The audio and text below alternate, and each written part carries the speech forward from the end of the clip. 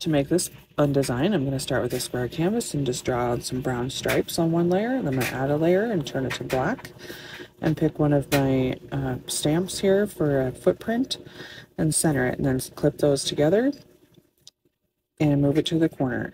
Make sure your snapping is on so it goes into the corner.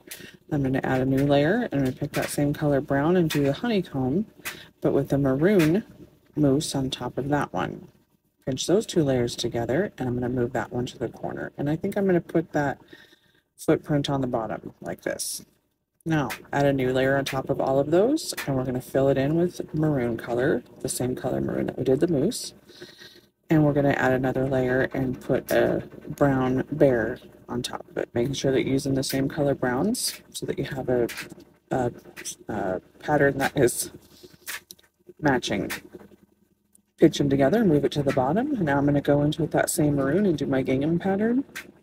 Only this time I'm going to snap it to the corner and then snap it again, and then duplicate and snap it to that corner, and then fill in another layer with the brown and snap it to that corner, and then on top of that one I'm going to do a black hoof print,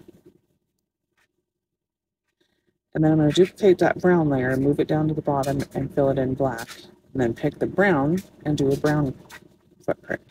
And now you can clip them all together, pinch them all together, not clip.